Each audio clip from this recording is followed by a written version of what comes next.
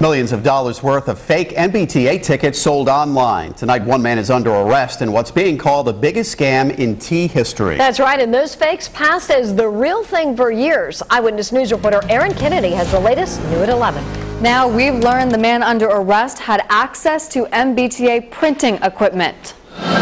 Not only did the illegal passes look like the real thing with their magnetic stripe, they passed through turnstiles unnoticed. They were like the best counterfeit money you could have. They legitimately were T-passes. They were just unauthorized. Investigators say since 2007, Andres Town sold up to 20,000 of them, worth millions of dollars online.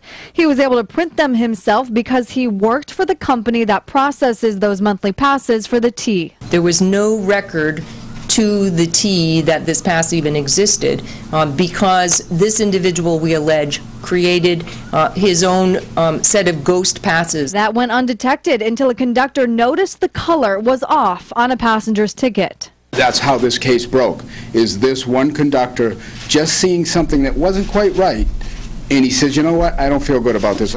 Police then found out that serial number didn't exist. Officials say that led them to uncover the largest fare evasion scheme in T history.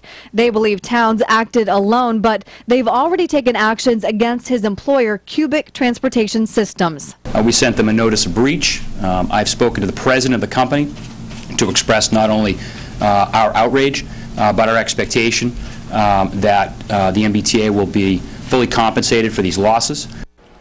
Coakley said as far back as 2007, Towns produced and sold up to 20,000 fake passes through websites, including Craigslist. She said the T traced 400 passes in March alone that totaled about $70,000. Erin Kennedy, Eyewitness News.